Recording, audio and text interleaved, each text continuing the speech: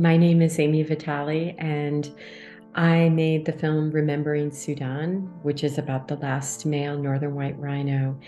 And I have been working with these rhinos and the community and the people who care for them for the last 14 years. And I think the film also is meant to make people realize that it's not just about these creatures that seem so far away from many of us, but that actually it's happening in our backyards.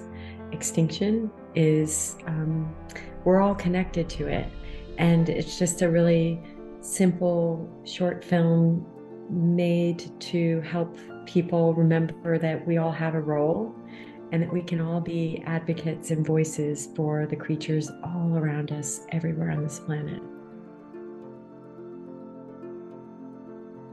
Yeah, well, I've spent so much time with these rhinos and the keepers and the people rescuing them from extinction, and it's so much a part of my life.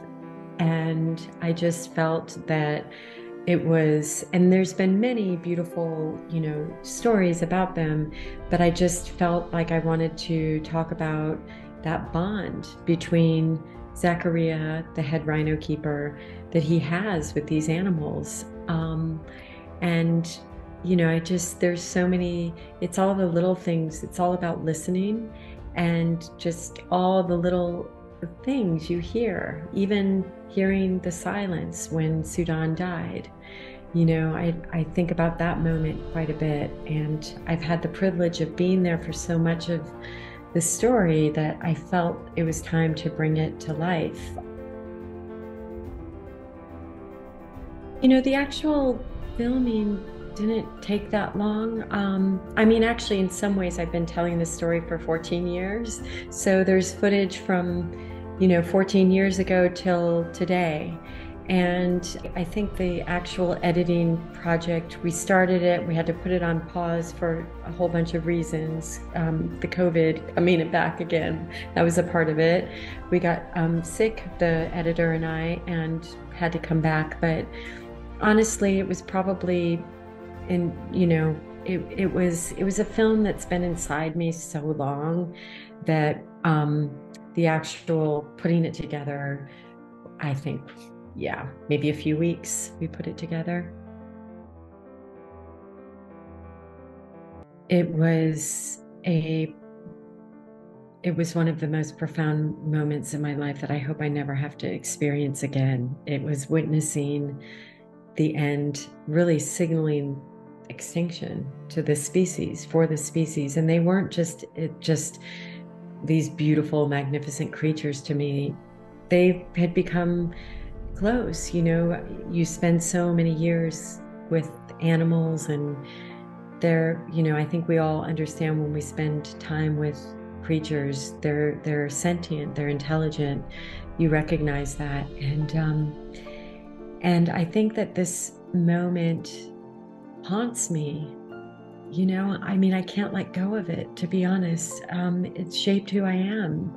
I think what I will remember again is the silence. There was just all you could hear on that day was the rain and the muffled sobs of all the people who loved and protected these creatures, just trying to hold in their, there's no words for that kind of sadness. I think the only way I can channel that despair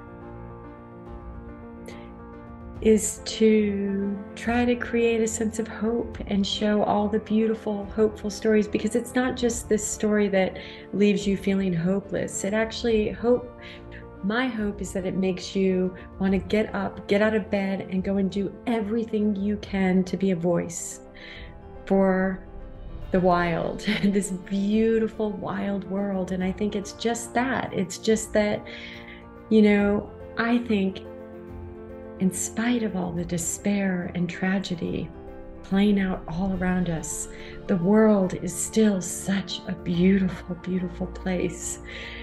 And it's all around us. And I think that's the message of the film. Like, look at these beautiful creatures, and look at this world we inherited. And if you look for it, there's so much beauty too. And that's what keeps me going. It makes me want to work harder. Oh, it is such a surprise and an honor. And no, I'm so profoundly grateful. Like I said, this project is so close to my heart, and I'm truly honored and excited to have other people, share that. I hope it leaves people in a place that inspires them.